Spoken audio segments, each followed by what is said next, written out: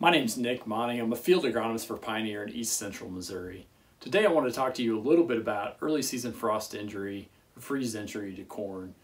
So I took some time-lapse video last spring of a freeze event that we had. It's kind of waiting for the right time to show that, and I thought right now, as we are on the cusp of planting, maybe just a little bit planted even, getting ready to go through some adverse conditions, now would be a good time to show that. So in this video, I have corn that was planted on April 3rd. That corn was about VE, V1-ish by the time the time-lapse video starts. That video starts on April 19th, and then we had a cold freeze event that happened on the early morning hours of April 21st. So you can see in this video that corn is about VE, V1-ish on the 21st.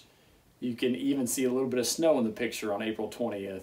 But the early morning hours, that 28-degree frost happened on the 21st. You can see that plant by afternoon starting to look, the tissue's looking water-soaked.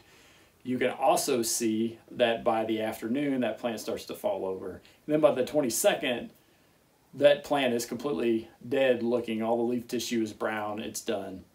But then we give it just a couple days, and on the 25th, we start to see some green growth coming up out of the ground. By the 26th, the whole row is dark green, looking from below ground and pushing up. Then you'll notice that plant has a little bit of trouble getting loose, the green leaf tissue getting loose from that dead tissue. It's kind of sandwiching in there, it won't let those leaves unfurl.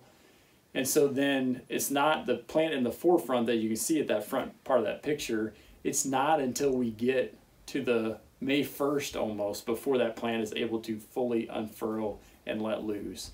Sometimes that can cause us issue on things like hail events that happen early on, or maybe some patchy frost.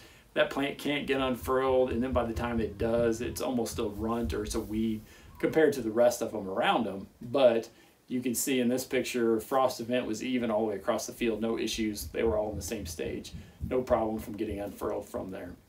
You can also see in that video how quickly water hemp can get out of hand, as at the very end of that video you can see some start to emerge, and 2-3 days later we have an entire carpet of water hemp at the end of that video and it shuts off.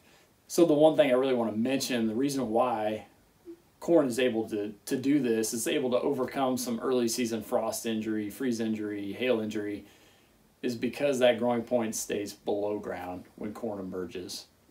So it's not until we get to V5 or so that that growing point hits the soil surface, comes above the soil surface, and then at that time we have an event, a brittle snap event, hail event, whatever. It can shred that plant down and kill it, but before then the plant has the ability to regrow.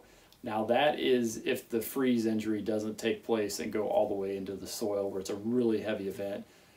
My geography, that's pretty rare, but maybe there's some places where that can happen. That could kill the growing point. But most of the time the frost injuries we deal with tend to be more just the above ground tissue. So corn has the ability to regrow from it, growing point stays below ground. Soybeans, a little bit different story. So soybeans, when they germinate, that growing point comes above ground at germination. So that's why we worry more about early season issues with soybeans, such as freeze, such as hail, those types of things. Now, soybeans do have multiple growing points, which allow them to overcome some of that a little bit, mitigate some of that risk.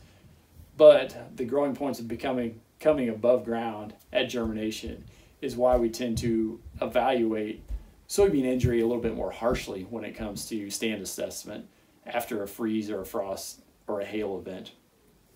All right, so just a couple big things I want you to get from this. Number one, corn has the ability to overcome early season issues from frost or from hail because that growing point stays below ground. So unless we get a freeze event that happens all the way down below ground, we can regrow from that. We can overcome that. Number two, and probably most important, is as you can see from the video, it took us 4 or 5 days before we saw some of that regrowth after that freeze injury. So the other thing I want you to remember is that is why we wait 4 or 5 days before we come out and we evaluate anything in terms of after a freeze event, after a hail event. You've got to give that plant some time to regrow, to generate some new tissue. I know we all want to look at it right away. We want to look at the damage, but we don't know what the recovery is like unless we give it a little bit of time. So thank you very much for your business, and thank you very much for listening. That concludes this Pioneer Agronomy video podcast. Visit our page on Pioneer.com and follow us on Twitter and Facebook for more agronomy insights.